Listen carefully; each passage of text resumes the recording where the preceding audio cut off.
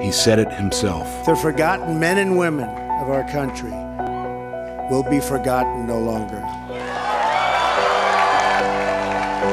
And why has Trump forgotten us? Why is he cutting money for our kids' schools? Why is he threatening benefits for seniors? Why is he taking our health care away? He said he was going to create jobs. The taxes are going to be cut way down. When he meets with the CEOs who send their jobs overseas, he just shakes their hands and smiles for the cameras. He said he was going to drain the swamp, but his administration is full of millionaires, lobbyists, and Wall Street bankers.